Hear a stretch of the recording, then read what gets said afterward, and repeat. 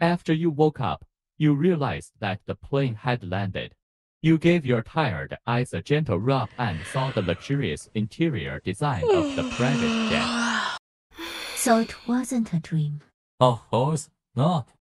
Komura's attractive low tone came from the seat next to you. That's when you were alerted by his presence. His face was so close that you could see his well-defined lashes and smell the scent of his pungent masculine perfume. We have ended. The cabin door opened, and several men in black suits came on the plane and walked up to Komura. We are ready, boss. Take her back. Yes, boss. You stared while the men walked up to you and held your shoulders down. What are you doing? One of the men took out a black blindfold and used it to cover your eyes. What? Soon afterward, you were led off of the plane. You were then escorted to a car. The car started and headed towards an unknown destination.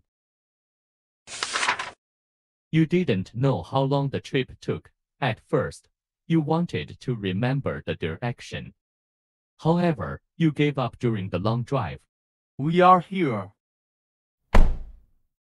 They got you out of the car and removed your blindfold.